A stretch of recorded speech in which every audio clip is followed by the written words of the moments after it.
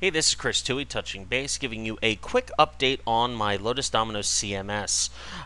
This has changed since the last time you've seen it in my Lotus Domino CMS teaser video, but I want to keep that same approximate length and show you what I've gotten so far. I've added documents and events. Now, those are upcoming events that you can plan for more social gatherings or site-specific events. Documents, this can translate to blog posts. You have media that can be stored within the application, and you have for site design specific structuring pages, render kits, and content. Now I'll go in here and I'll show you an example of the build.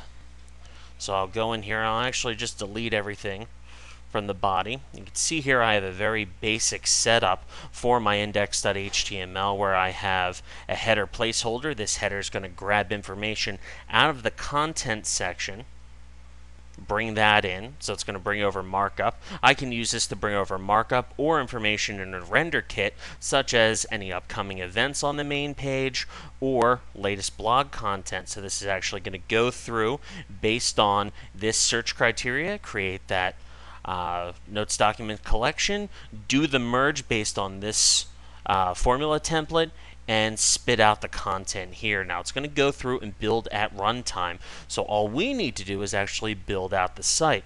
Now we go into preferences within the CMS preferences section, and we're going to, after we've set this all up, set the publish location. Now this should publish to a local file share or an external file share that you have FTP access to, or curl access or WebDev access to, for example. So I can go in here, click on Actions, click Publish, and it's not only going to go through, rebuild all the content within the site. So I'll go into my actual pages and see that it's actually within the body section here.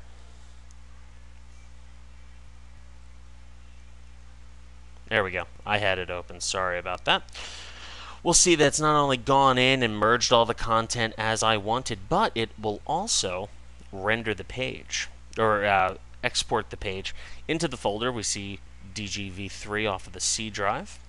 We can open that up. It populates. We can open up the index.html, and we see here a fully functional website, just localized. Now if we had this synchronizing via backend process or publishing directly to an FTP curl or WebDAV enabled folder, you would be able to immediately start maintaining your site with this application.